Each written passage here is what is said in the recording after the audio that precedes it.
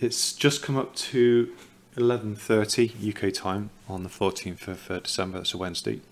It's 6:30 in the morning New York time. So we're 30 minutes away from New York Open. And if we look at price action right now, on the higher time frame there, the 4 hour, I've marked out an area of demand with this bullish engulfing pattern. These two candles, the black down candle, is engulfed by the large bullish candle. So we have a rally here with some consolidation, and we have a basing candle just by that, which straight afterwards we have this expansion move. So that's the demand zone. On the lower time frame, the 15-minute, we can see an area of consolidation here. It's very choppy, not much to read on price action from that angle. But if you drop down to the 5-minute, you can see how choppy it really is. You can't really see much at all. So the 15-minute really only gave me what I was looking for or seeking, which is this area here where I've marked the blue line. Just going to delete that a second. So we have another expansion here. So we have a small expansion, a pullback, and another expansion. This is another area of demand.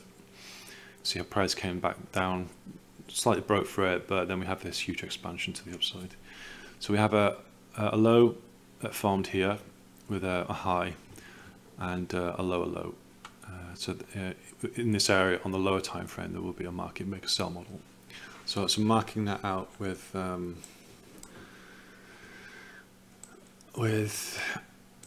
my Epic pen, just to follow the model that I've got on the lower time frames, marking out the start again. Marking out the market maker sell model by the fractal. It begins here. This is the consolidation. We have the reversal, which finishes off the market maker sell model just by there. So above, at the top of that layer, we have fair value above here. So there's lots of stops. And the same towards the bottom, we have fair value down at this end. So that triggers the model that I've got. What we're seeking is for the reversal, which is marked out by this swing high just by here, and this swing low. So the high, so low, high, lower low. That expansion marks the breaker.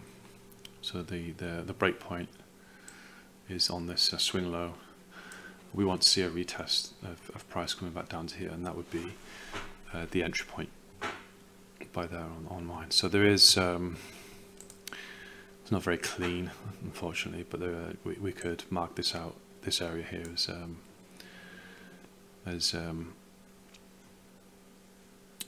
buy side imbalance, sell side inefficiency.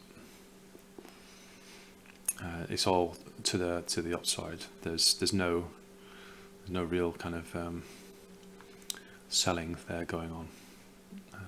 We do have this what looks like a bearish pin bar just by there, but that would be my area where I'd want to get in if I'm going long. If we look at just to confirm it,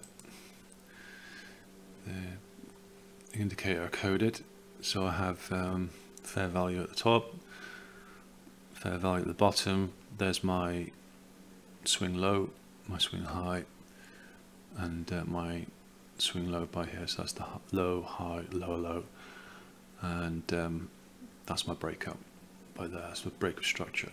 So that confirms what I'm seeing. I want to see price come down to this level.